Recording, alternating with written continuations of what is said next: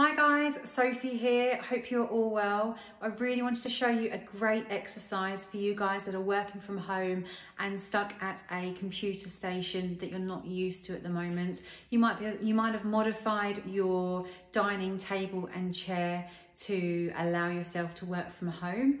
And I'd love to show you a broomstick exercise. So really simple. It's going to help release the tightness in our mid back here, in our shoulder blade, armpit and top of shoulder and upper arm. So you want to get your broomstick, you're going to place it out in front of you with a straight arm, and you're going to start taking a step backwards, feeling a nice stretch in the back, arm, armpit, top of shoulder, and then taking a step forwards.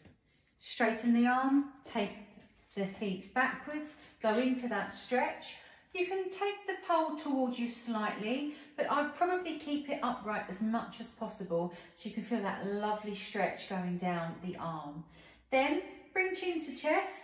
Now start driving the other arm underneath and then back to normal. Take the arm underneath so you can slightly rotate, twist towards the armpit and then back to normal. You can go into a flow where you're taking the arm under. Now you've taken it up towards the ceiling, taking it underneath and then up towards the ceiling.